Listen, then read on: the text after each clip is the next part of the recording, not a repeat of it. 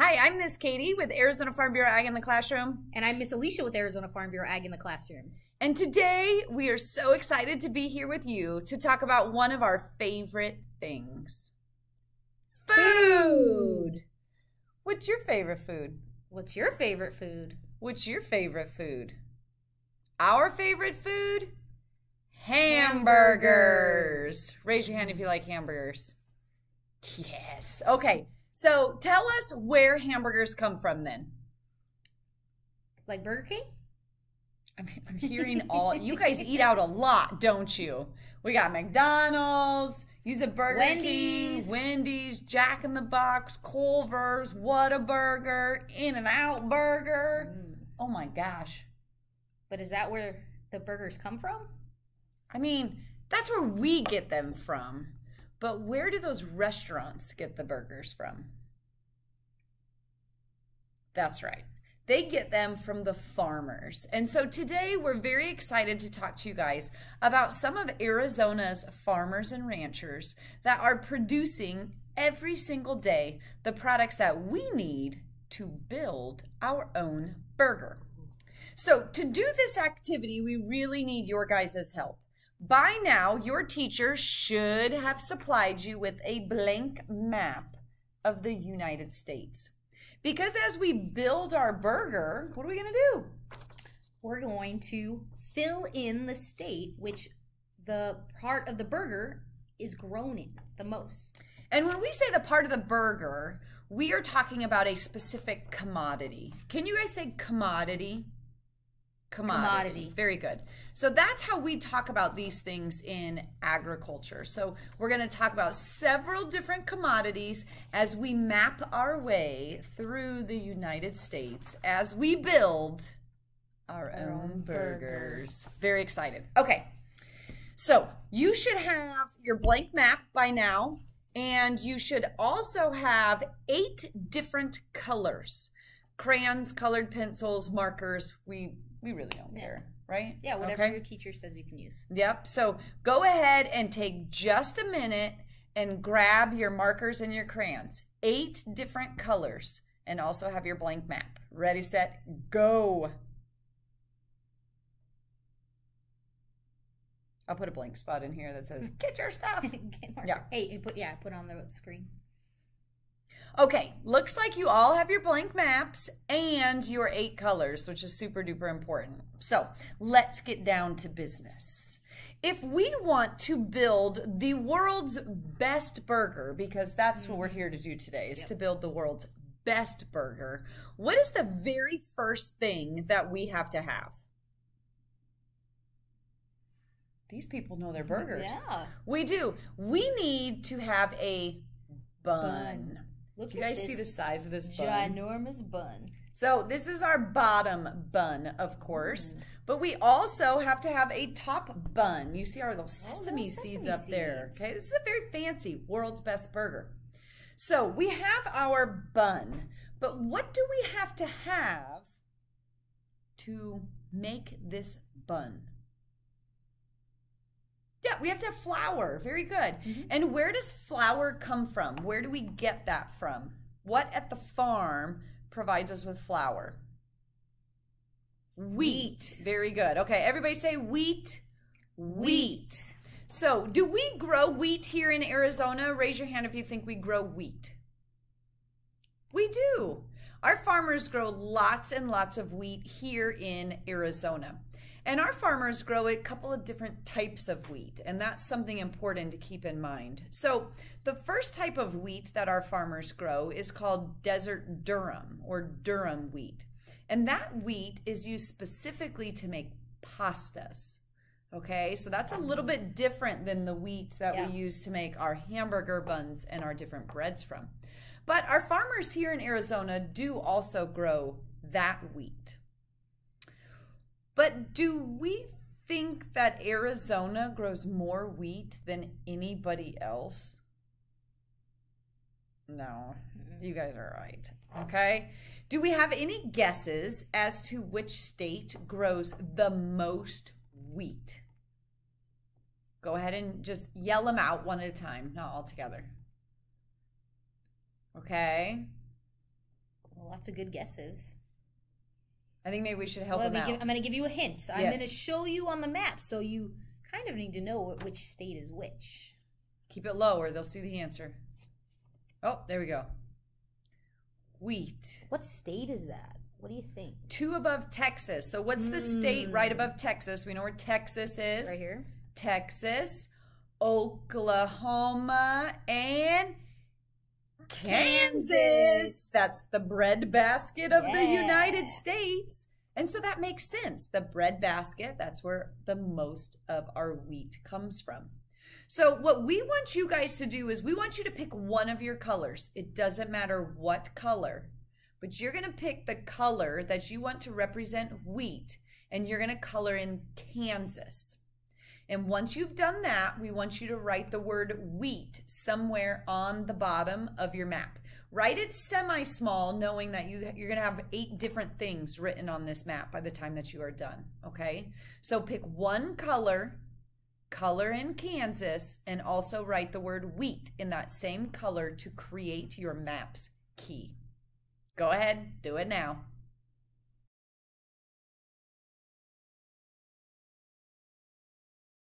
Okay, so we have our bun.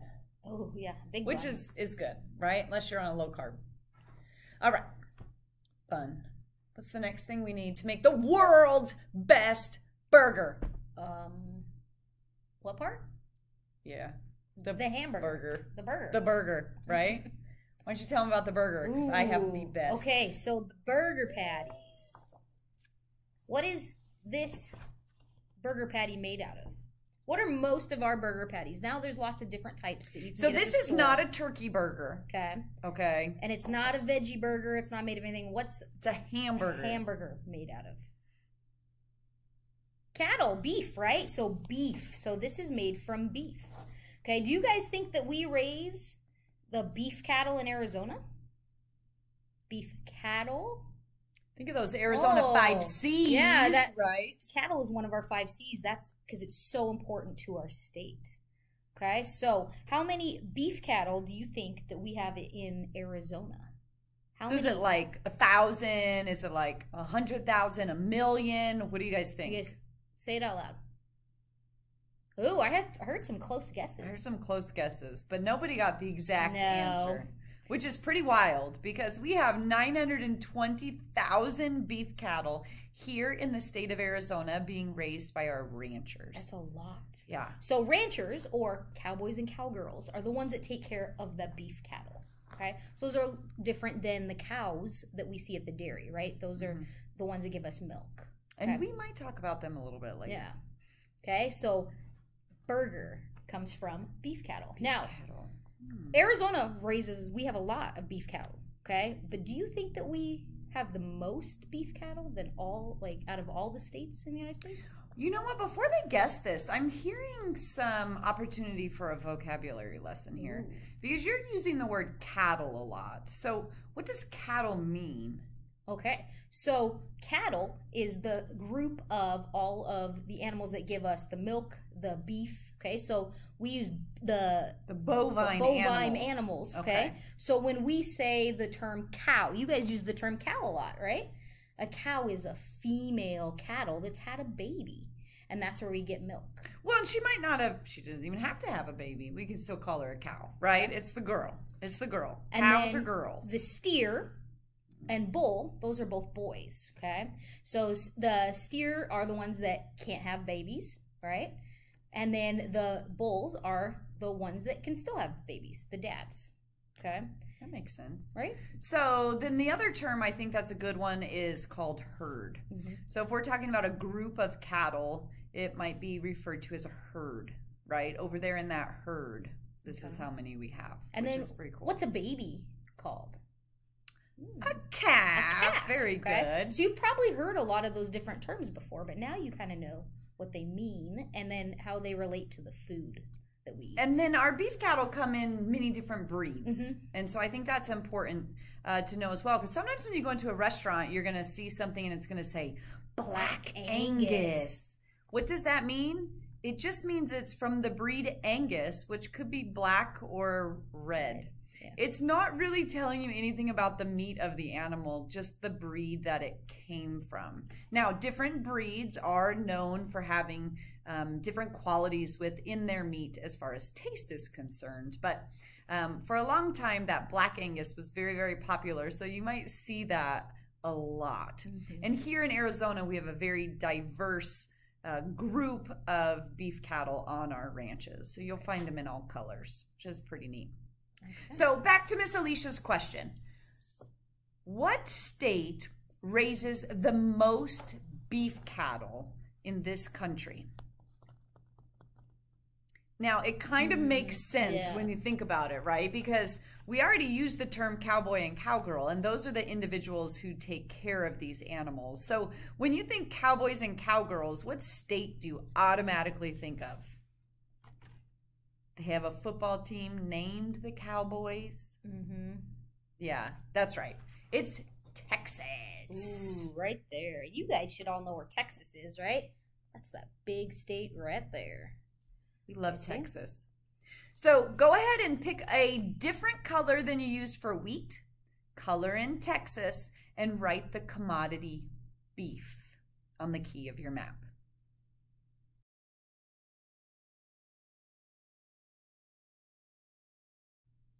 Okay, so we've got a bun and we've got beef. What else do we need to make the best burger? In fact, this thing might make it not just a burger anymore, but we might call it something else. A something burger. Yeah, you guys like these too. It's one of my favorites. Miss Alicia can't have it, but I love it.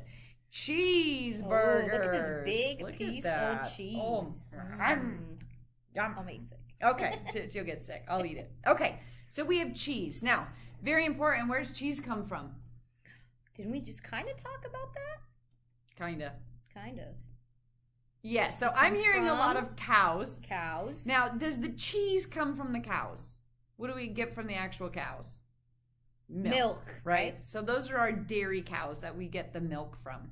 And then we use that milk to make the cheese for our burgers and other things. Now, here in Arizona, we have lots of dairy cows. And one of the things that I find very unique about Arizona, and really only one other state, which is California, and our dairy cows is because of our climate, yes, that Arizona 5Cs, we are able to keep our dairy cows outside. And that's because it doesn't freeze and snow here. So because of that, we are able to have a lot of cows because we don't have to worry about keeping them inside a barn when the temperatures get too cold. So because of that, our dairy farms here in Arizona average about 2,000 cows per dairy. And we even have some dairies that have 10,000 cows. Yeah. But again, that's because our farmers can give them great care outside instead of inside.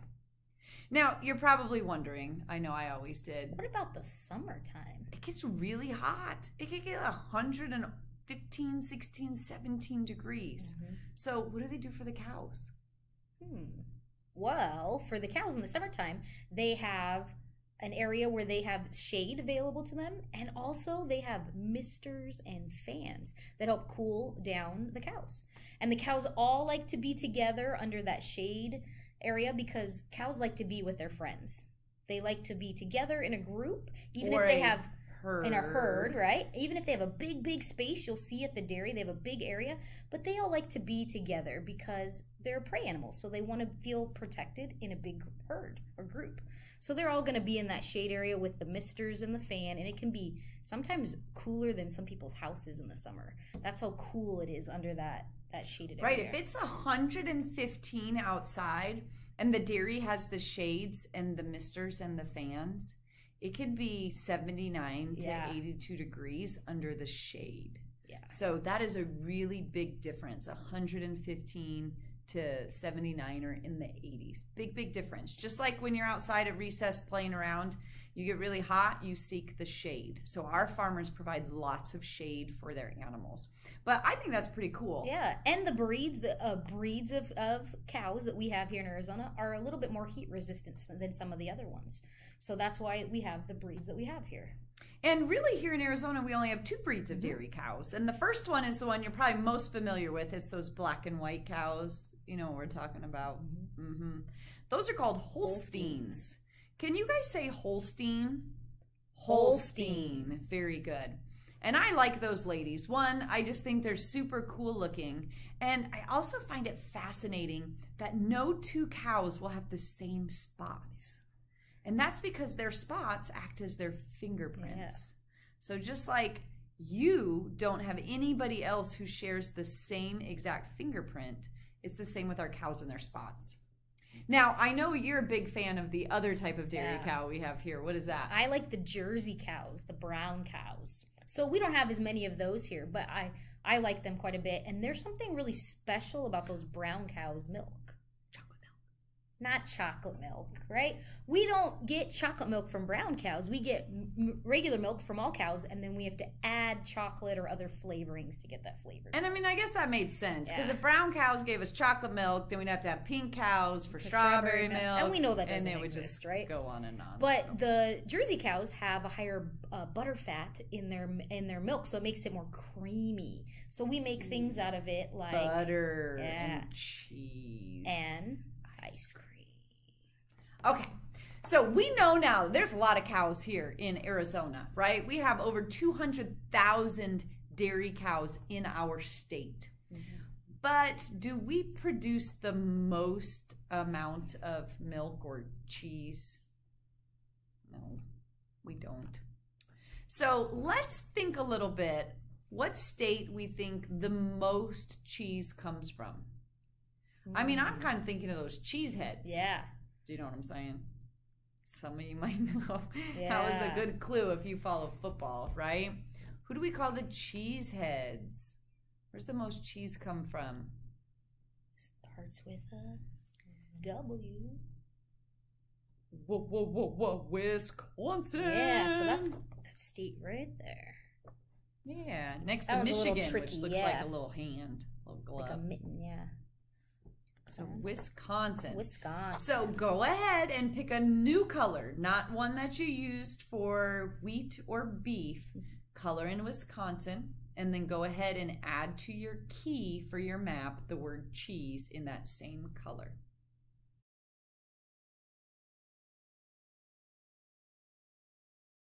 Okay. So we've got a bun, we have a burger, and we have cheese. How many of you guys would stop right here and that's what you guys would eat? A couple of them. A couple. They like couple just like a plain cheese. I respect but we're making the world's best cheeseburger. So, what should we put on here? Okay, so I heard somebody say this. They said ketchup. How many of you guys like ketchup? We all like ketchup, right?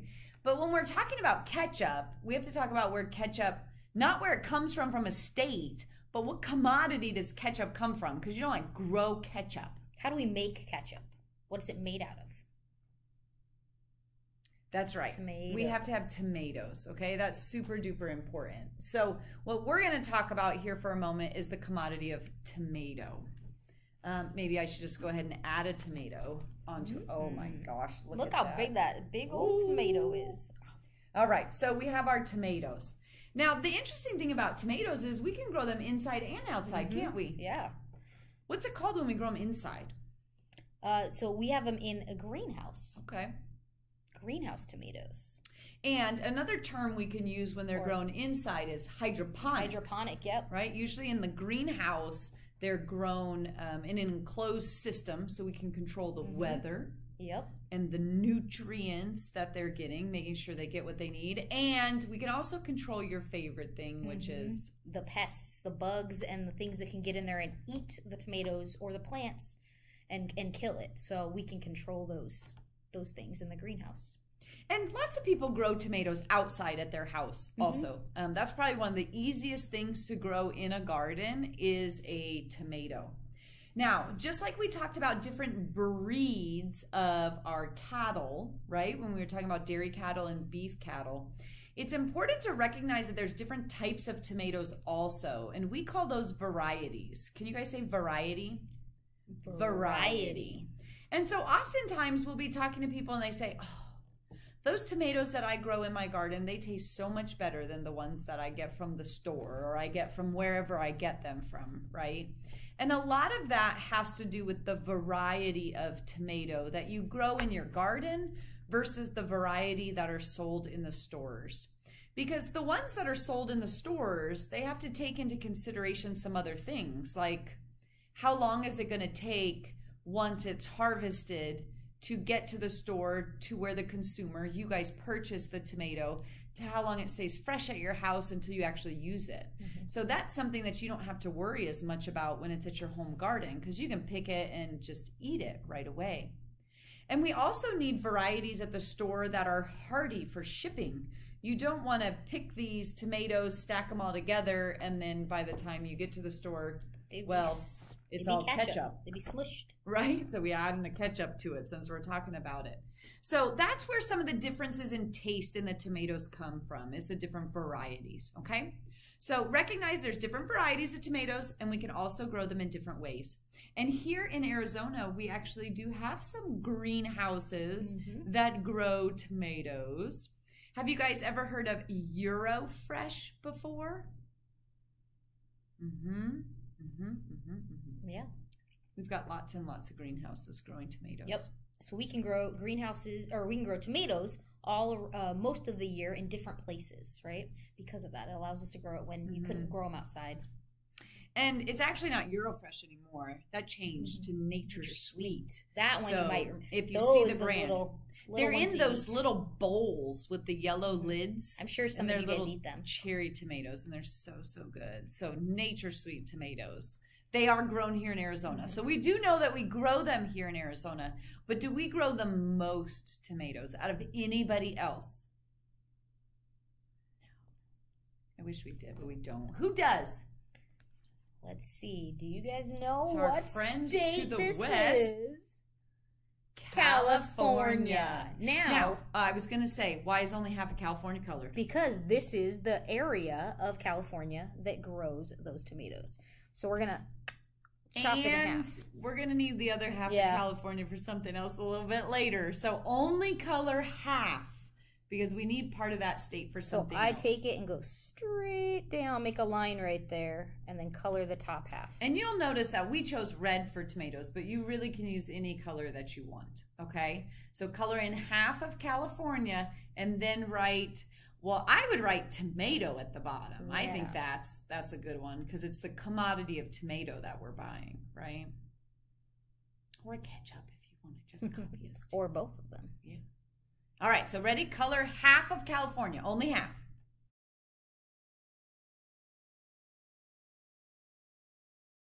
All right, nice job. We got California and tomatoes. Ooh. So let's stick to some of those condiments like ketchup. What else could we put on here? People do ketchup and they're my mustard. You're my friends. How many of you guys like mustard? I like mustard on my burger. I don't like ketchup. Mustard. Yeah. This is my burger, so we're gonna put a lot of mustard on it. I like mustard. Okay. Okay, so we know from talking to you already that mustard doesn't come from the store. It comes from a farm. So, but this one's a little tricky. Where does it come from? How does mustard grow? What does it grow on? Okay, raise your hand. The question is going to be, does mustard come from an animal or a plant? Okay, so raise your hand if you think mustard comes from an animal. Okay, hands down. Raise your hand if you think mustard comes from a plant. You guys are right. Yep. Mustard does come from a plant. Do you want to tell them a little bit about it? So mustard comes from a seed, a mustard seed, okay, that are very, very small. They're known for being the smallest seed. They're super, super small, okay? And then they take it and they grind it up, right, to make mustard.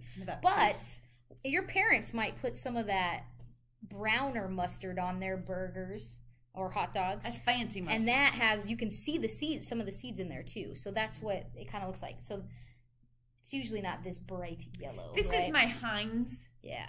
Like this is the kind of ketchup and a mustard. That's my processed mustard right there. It's not fancy. But it comes from a seed that grows on a tree, and they're super, super small. So could people grow mustard plant here?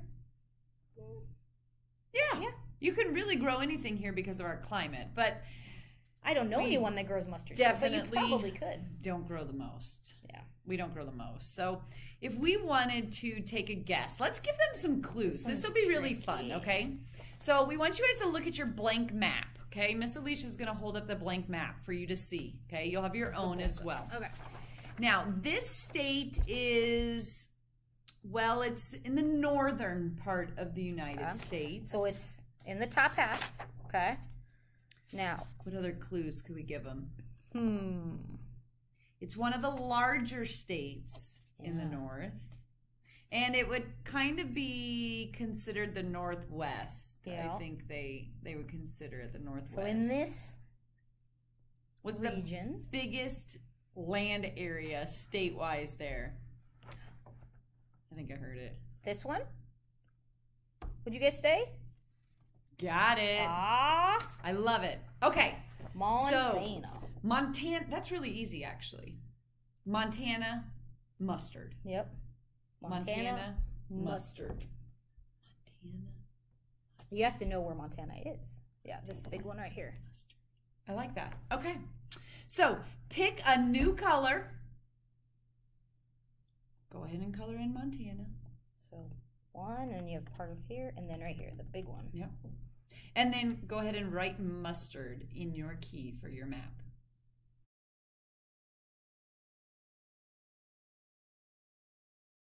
All right, so now we have our wheat bun, our beef patty, our cheese slice, our tomato and our ketchup, and our mustard. What else should we add to the burger? I don't know if a lot of kids put this on. Well, my kids do. My kids love these. This is my favorite. I always get extra of these on my burgers. They're little green circles, aren't they? Yep. Little green circles. Pickles. I love pickles. Love pickles. Look at these pickles. So we have pickles. Okay, so is there a pickle plant? A pickle plant? A pickle plant? Do I go outside and pick a pickle? No, you got to pick a what? What does pickle come from? Cucumbers. Very good. Yeah. You guys are super smart. Okay, so if you didn't know already, there is no pickle plant. There's a cucumber plant. And then those cucumbers are harvested and pickled to make our pickles. Right, and just like we talked about tomatoes, there's different varieties of tomatoes. There's different varieties of cucumbers. And pickling cucumbers are usually smaller, like you see in the jars at the store, pickles. We like to call these pickled chips. Yeah. That's usually what you get for burgers, but you can also get spheres, the half spheres, or you can get whole pickles too. Yeah, the big giant one. But yeah, so their different varieties are better for that. So a lot of times these are pickle ones and pickling cucumbers. Butter crunch. Yeah, butter crunch. And then you have the other cucumbers that you like slice up for salad, or you guys might just eat. Okay, so actually, we grow a lot of pickles in Arizona, right? Yeah. But are we the number one? Well, we grow a lot of cucumbers. A lot of cucumbers. We grow a lot of cucumbers in Arizona. Okay, and we can grow them in the greenhouse, just like the tomatoes. Or outside. Or outside, we have farms that grow them outside. Both ways. But there is a state that has the most cucumbers for just eating, and a state for the most for pickles. Okay, so I'm going to tell you, for the cucumbers that we just eat for salad, Florida actually grows the most cucumbers for just eating, like for dicing and things like that. Yeah, for cucumbers. Cucumbers, Florida. But which are the ones, what is the state that pickles them? So not Arizona and not Florida. I think they're going to need some clues. And I think this one is actually a state, and it's kind of in the north. And it's near, or a neighboring state to the state that has the most cheese. Yep. Do you guys know And there's a lot of bodies of water there. The Great Lakes. Oh, yeah. Where are the Great Lakes around? You got it. Michigan. So Michigan, super important. Yeah, so both parts right here. The mitten and the top part. All right, so Michigan pickles. Michigan pickles. So pick a new color. Color in Michigan. And go ahead and add it to the bottom for your key.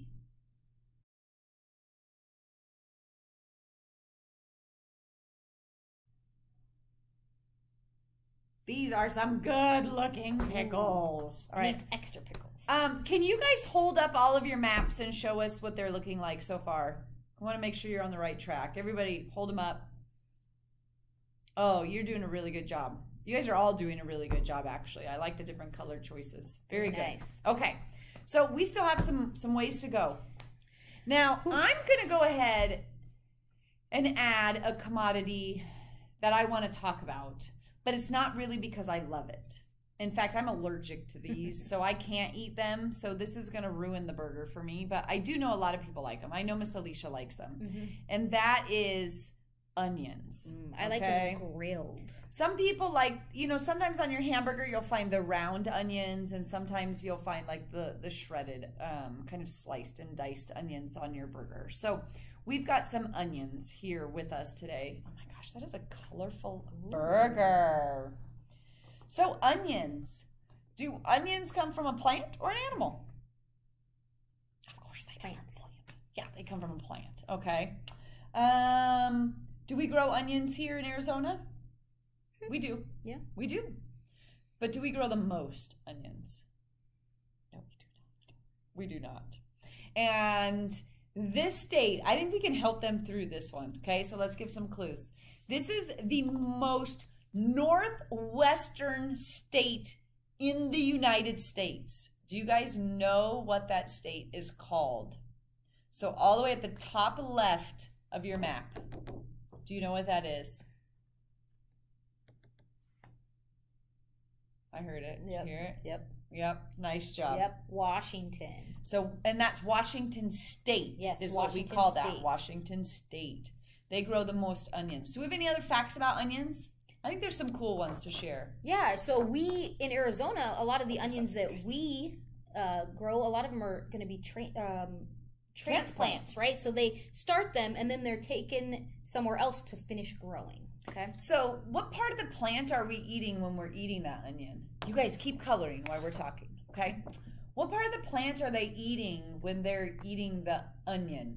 Well, it's called the bulb of the onion, so it's really a modified stem of the... Most people would call it a root, but it's not really a root. If you look at the bottom of the onion, you see the little roots, see right? The roots on there. So that's a storage for the plant that stores a whole bunch of energy, and that's why we like to eat it, because it tastes good. And the cool part is you don't have to pick onions by hand. I mean, think about if you were a farmer and you had acres and acres of onions. An acre is about the size of a football field. Keep that in mind. So you had hundreds of thousands of onions. They have created some really cool implements that go with the tractors to help them pick the onions. So think of like a shovel blade or a disc, and it goes underneath and turns up the dirt where the onions are so that they can be collected. Yeah, because if you just tried and pulled them out, you might snap it off. So it's really important that it's dug up the right way. And it's important to recognize there are many different types and colors of onions, right? So you can have red onions, white onions, yellow onions, sweet onions. Yeah, and they're used for different types of cooking. Green onions, that's the top parts, right? Also known as chives. So hopefully we've done enough talking and you have your Washington colored in, okay?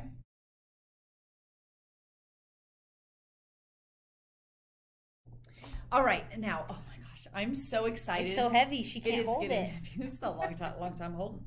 Big burger. Okay, the last thing that we're gonna put on our burger, because I know there's lots of other things that we're gonna ask you about when we're done with this one, but we're gonna go ahead and tell you what we're gonna put on our burger, and we're gonna learn about why it's one of our favorites, and that is lettuce. So we're gonna put lettuce on our burger, okay? Now, I'm just so excited about this fact. I think I just have to let it out of the bag, and that is, oh my gosh, you guys, Arizona is the winter lettuce capital of the world. So I gave it away. We do grow the most lettuce, but not in the winter all the time. So in the winter, we grow more lettuce than anywhere else. else in the whole world. And why is that? It's because of another one of the 5 C's. Remember we said climate, right? It's moderate temperatures here in the wintertime. So November through February, here in Arizona, our farmers produce 90% of the leafy greens, and lettuce is one of those. So we kind of already gave it away for your map. If you've picked your color, you're going to go ahead and color in. Let's just color half of Arizona. Go ahead and pick up the map. Can you show where Arizona is? You're not sure. Okay. So Arizona. You should know it's because that's our state right there. 48. It's the coolest one, in my opinion. I agree. Yeah. So we're gonna have you just color in half of Arizona, and that's because we are only the top producer for part of the year, which was the winter. Very good. So go ahead and pick a new color, color in half of Arizona, and write lettuce. And then you guys are going to need to hold on to that same color because the other half of the year, somebody else produces more lettuce than we do. Where do you think? What was the state we only colored? They already guessed it. You guys are so smart. Oh. It's going to be California. So you already have half of California colored in for the tomatoes, but now you're going to color in that bottom half of California because Arizona and California share the title of the #1 producer of lettuce, depending on which time of year it is.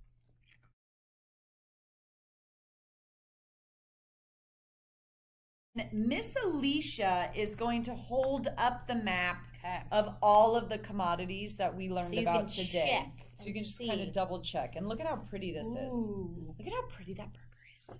Oh my goodness. Yeah. And then let's check out that map. Okay, so here is our map. And we'll put it up at the end again. Yep. And so we had wheat for our bun right here. No.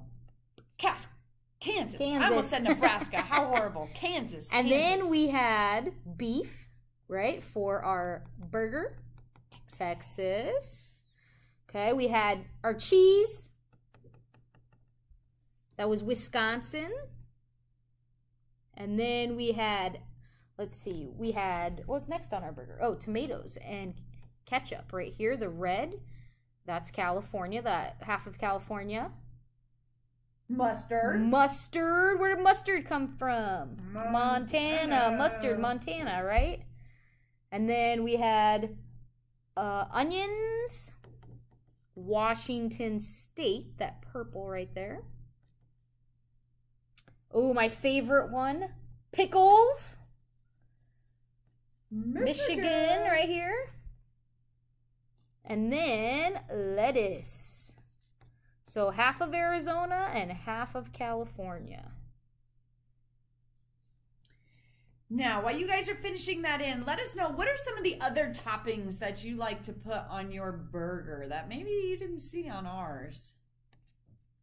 Yeah, we kind of knew you were going to say that one. And it's actually being built right now. A little bacon for our burger. So that will be one that will come in the future. And where do we think the most bacon is produced? Of course, that comes from an animal. What animal? Pigs. Very good. Where are the most pigs raised? Iowa.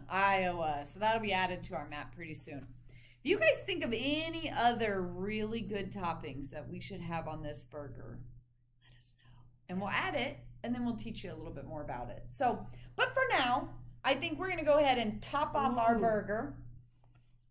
And my friends, you in fact did make the world's best burger.